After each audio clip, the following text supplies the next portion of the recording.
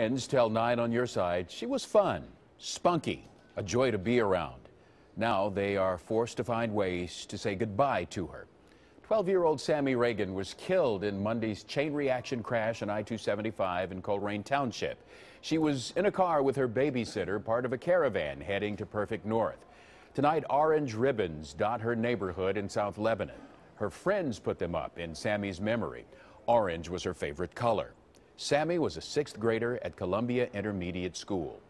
A celebration service will be held Friday in her memory. Details not yet final. Visitation is tomorrow from 4:30 to 7:30 at Rivers Crossing Community Church on Kings Island Drive in Mason.